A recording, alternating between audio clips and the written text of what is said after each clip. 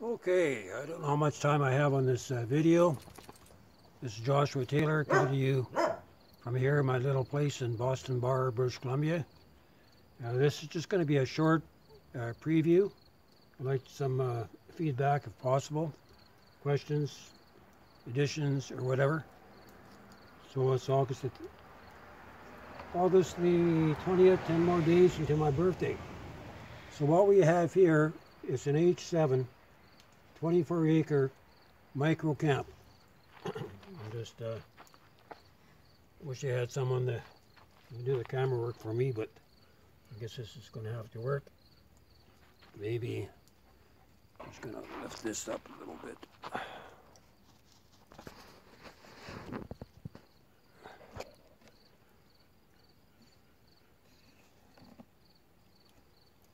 Okay, that's going to have to do.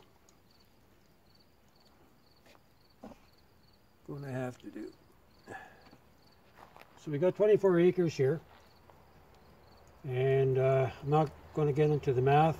That'll be on the video.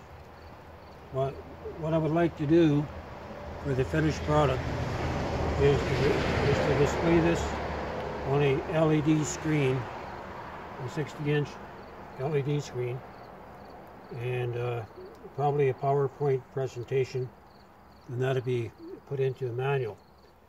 So we have this H7 24-acre, and the H7 stands for 7 hexagonals, right? And so if you take the 24 acres and divide by 9, you actually get, that works out your hexagonals. And on this particular model, I have a 20% reduction, so you just take your 24 divided by 9, reduce it by 20%, and you get about 2.66 acres. And so just to give you a run, this is the main road coming in, and it goes around. This is for heavy traffic, because you have your 2 work centers here. In each of these work centers, we'll put out 5 shed shelters per day for a total of 10. I've reduced it down from 12 to 10. So this is your living area where you come in. This one here is full traffic circuit in there. And so you have your shed shelters would be set up like that. And there would be room actually for 2. You'd have two shed shelters back to back here, with the eating facilities in the middle. So if you had to add extra people, you would have the room. Each shed shelter would be able to sleep between 12 to 16 people. I'm just saying an average of 12. And it'll be a little better shape tomorrow. And so this is just a quick preview. I want to do a blow up on the shed shelters so you can actually see it, and do a blow up on these workstations. And these workstations will probably be 24 foot wide.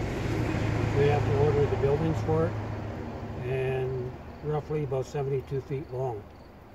So on your scale, about 1.25 inches equals about 50 feet. So distance from here to here, it's about 50 feet, right? So your traffic circle, about 50 feet, 60 feet, around there. In the center, probably be, this here represents a 60-foot yurt, and this is a 40-foot yurt. This is where people would gather together for worship, and maybe for a main meal, and still be your own individual meals here. And so this here, more of a hangout place, you know, for overflow, you know, stuff like that, right? And I've modified this this design somewhat from my designs that I've been doing up through the years, where I put the living areas 1, 2, 3, 4, and the 2 work areas opposite, right, to make this binary system. And I did another addition. I extended past the borders here, just in case you need more room to set up the shed shelters. In the center, I've got the Star of David, and this could be one really big tent. So this is where, when the revival goes, the dead will be brought here and raised back to life.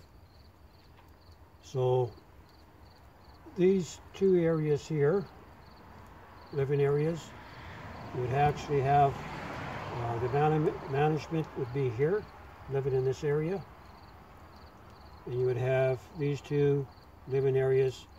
Your management would be living here, and this here might be like a main gathering point, like a strategic command. The green areas are garden areas.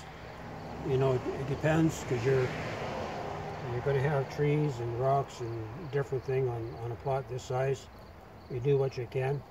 But the reason for reducing from the full scale down to 80% of the original size here is to allow a buffer. It allows access to put in the roads, but also a buffer. And if you got cattle here, you could actually bring them over to here, bring them over to here. You get the idea. All right, the purple, this is your parking. So you'd come in here, right? You turn right and you go around to your designated area.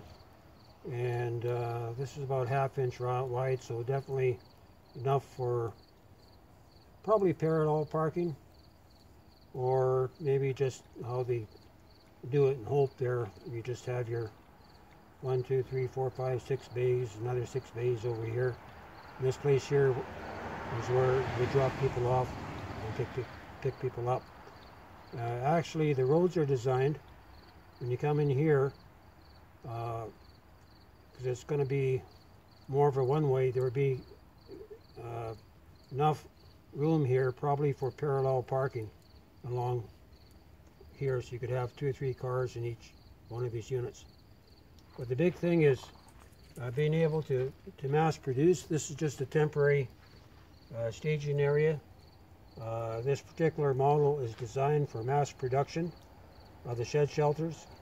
When the Lord took me into the 7 open visions, I saw 5 miles of transport trucks, and they were all tarped over, and I knew by the Spirit of the Lord that they had everything that they needed. So we're coming very close to that time. All 7 major signs that the Lord gave me in the open visions are in fruition as we speak. The doing away with cash, the beast rising up out of the sea. I was walking in the manifest presence of Jesus. The Nibiru, the pole shift was very close at hand. Different signs, but I'm going to get into that later. And so it's something I would like to do, and would just like to make a point that I don't have a refuge place where I'm living. Okay, I do not have a refuge place.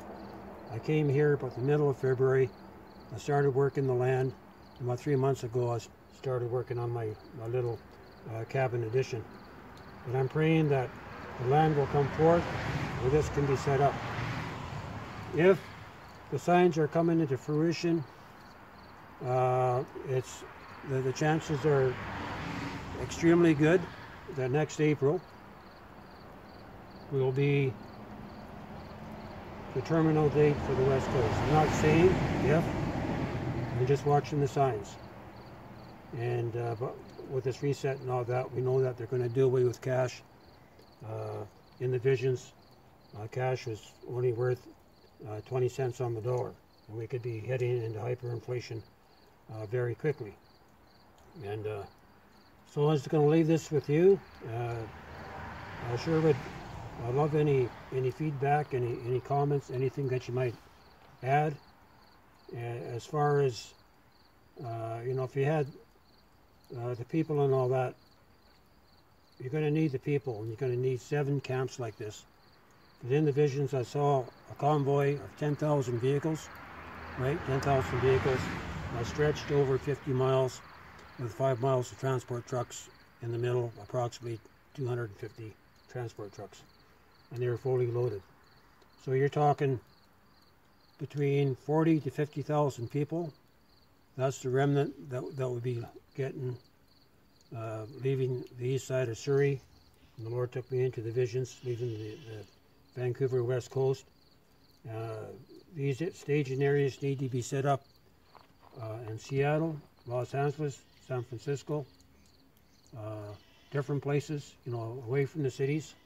So when the time comes, you just pack up and you go. So this camp is portable. Even though that you have to put in, do the work to put in your roads and all that, what you're looking at is making the facilities for an off-grid camp. And it's going to take a lot of people working together. So in each camp, each one of these pods, you'd have, say, 24 to 36 people in each one of these.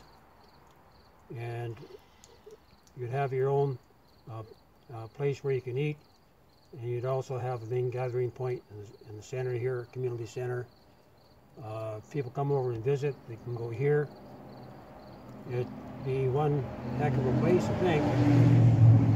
I know that this is a millennial design and that it will be used during the 1,000-year period that we're shortly coming into. And my little doggy Max there, he's saying, I want to go for a walkie. You're not right. You want to go for a walk? Yeah? He's wagging his tail. So I'll go in it here, about a 7-minute presentation. 11-minute presentation already. So when I come back,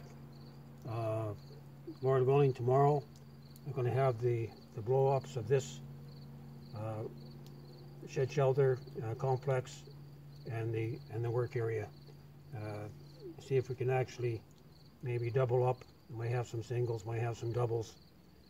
And if there's the people, you can actually start doubling up, because you want to be able to produce at least 50 units per week.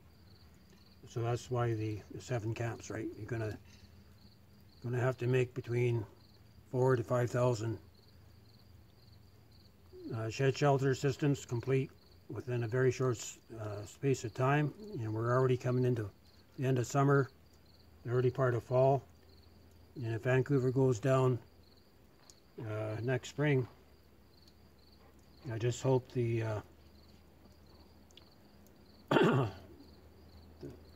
people in the cities take note.